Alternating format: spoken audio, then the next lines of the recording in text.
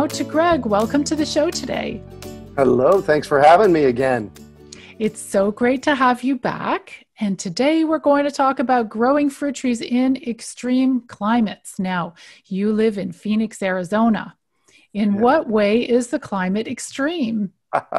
Well, it is 2020, and this year we beat the record of temperatures over 110.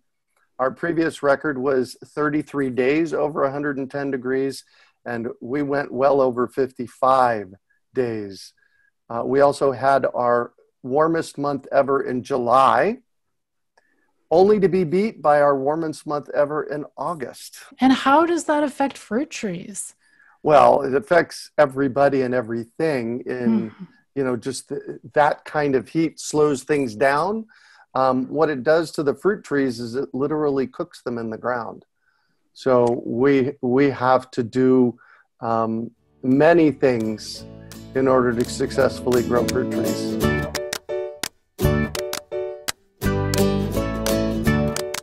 The reason I started my fruit tree education program 20 some years ago was because I discovered that we can go into most nurseries in every big box store, and they will sell you a fruit tree that will never make fruit here. And I suspect that's the case wherever you live. The three key pieces of that are chill hours. So you in Toronto get many more chill hours than we do here in Phoenix.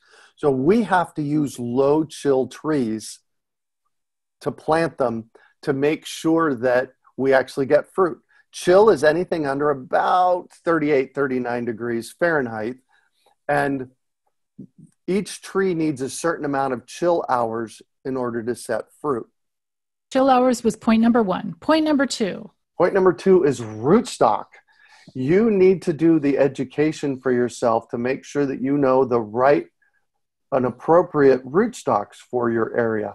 Often what will happen, especially with the big box stores, they'll call a grower and they'll say, hey, we'll take 3,500 Santa Rosa plums on XYZ rootstock. XYZ isn't a rootstock. It's just an example of a rootstock.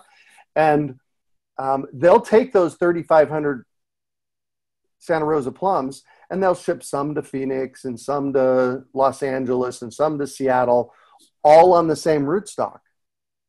The thing is, the rootstock that grows in Seattle or Toronto is going to be different than the rootstocks that are for Phoenix. So you need to understand the rootstocks that are appropriate for your area and then buy appropriately.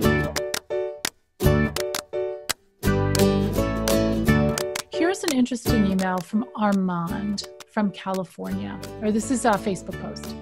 Hi, Susan. I live in Ojai, California. Summer gets very hot in August and September, and at that time, I completely lose plants and trees.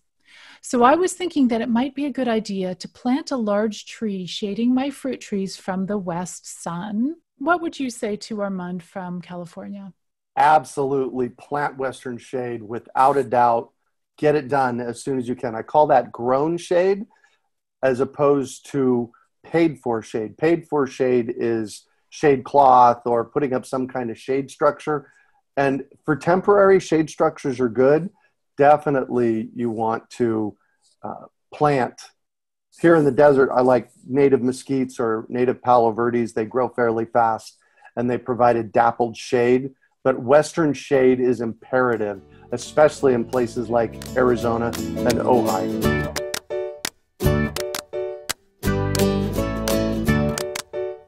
I was talking with Janice, who is the manager of the fruit tree program, and a friend of mine, Ryan, in 2017 about soil temperatures. And so I bought one of those soil temperature guns that you point at the ground, and I went out in the front yard at about 3 o'clock in the afternoon in August of 2017, and I pointed it at the ground, and it was 140 degrees at ground level. Wow. And I dug down I dug down 6 inches and it was 120 degrees. That's enough to kill your trees. Well, 10 feet away, I had sweet potatoes growing.